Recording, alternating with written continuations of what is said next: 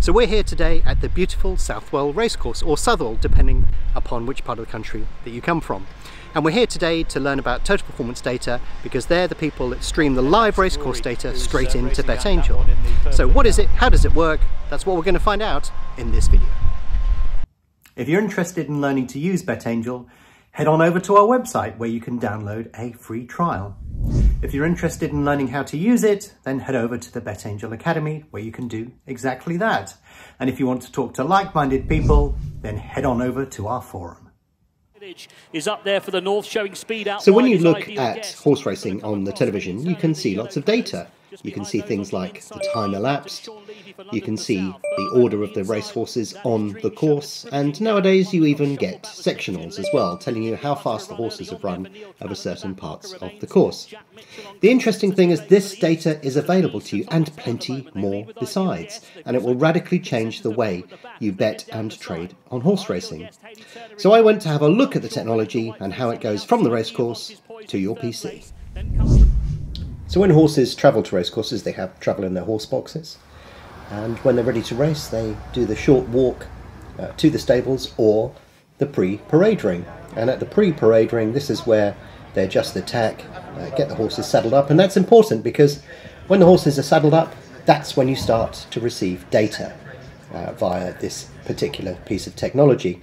And when the horses are saddled up, you'll be able to track the horses all the way from the stables or the pre-parade ring into the parade ring, and of course out onto the course itself.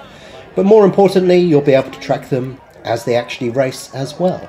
So this is critically important, but more importantly, how does this technology work? So in my hand here, I have the magic that makes all of this happen. This is a tracker that goes into the saddlecloth of the racecourse. When it's in the saddlecloth, basically, there's a GPS device within here that receives data from many different satellites.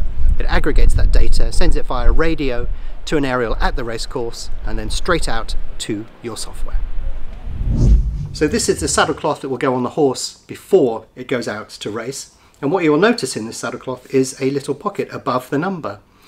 Total Performance Data have supplied each of the racecourses with these saddlecloths, and there are actually two pockets on the saddlecloth so that a tracker can go in both sides of the horse. That increases the level of accuracy and the redundancy in case one of them has a problem or gets hit by a whip. But this is the actual saddlecloth that will go on a horse, and the tracker actually gets inserted into the saddlecloth before it goes out onto the racecourse.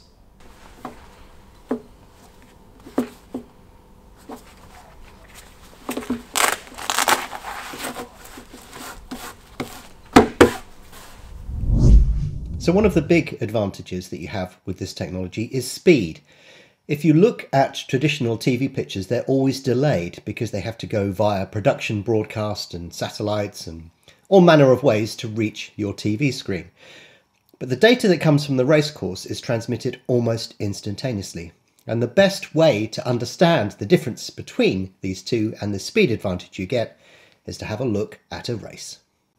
So I'm going to start and stop this race at a critical point.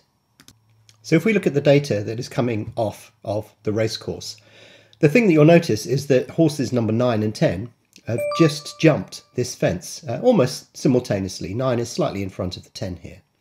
But if you look at the TV pictures, you can see that they're still some way from the jump, and in fact it takes a few seconds before they reach it.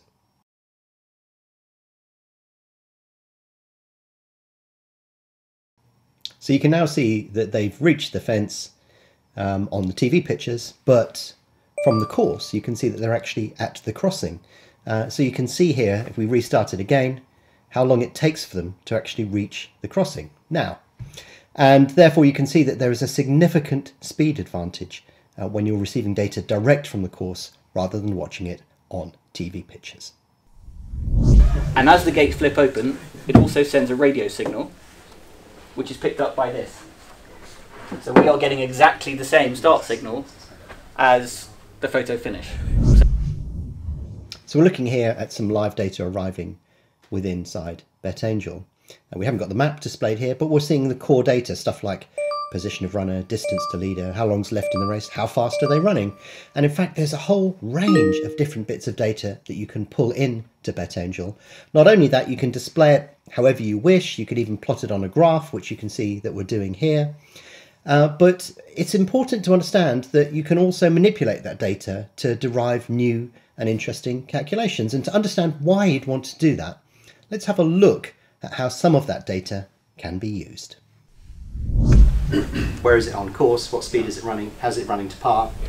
And then, you know, if it's weakening at that particular point, then something else will come in to those odds. So it's a question of taking advantage of the structure of the race or how the race is panning out. The efficiency with which your horse runs affects its overall time. If it goes too fast early, it'll pay by going slower later on. There's been a real pace collapse here. Kalachi's tail silver turns to gold. Hedging still doing well on the stand. So let's revisit the graph that I showed you a short while ago. What you're looking at here is the pace of the race. You can see that the horses have been running at the top end of expectations on this particular race. And as we approach the latter stages, you can see a pace collapse. You can see here that the graph has moved towards the lower end of this band, and that's indicating that basically the pace is now at the bottom end of that particular range. So even if you can race read, you can now get visual confirmation of exactly what's going on. And if you want to, you can even bet or trade on this automatically. So this is where things get very interesting, because we look at different courses, like Ascot for example. We note that the layout of the course is very different from others. And if we look at the straight mile at Ascot, we can actually see that it's pretty level. There are very few undulations, which isn't necessarily the case when we look at other courses in the UK. If you look at a course like Chepstow with a head-on camera shot, you can immediately see the difference between this and a course like Ascot. So if you look at this race at Lingfield, you can see not only the live data, but on the right hand side you can see how the horses are performing based upon the course and distance. And you'll get this information at every course that is compatible with TPD.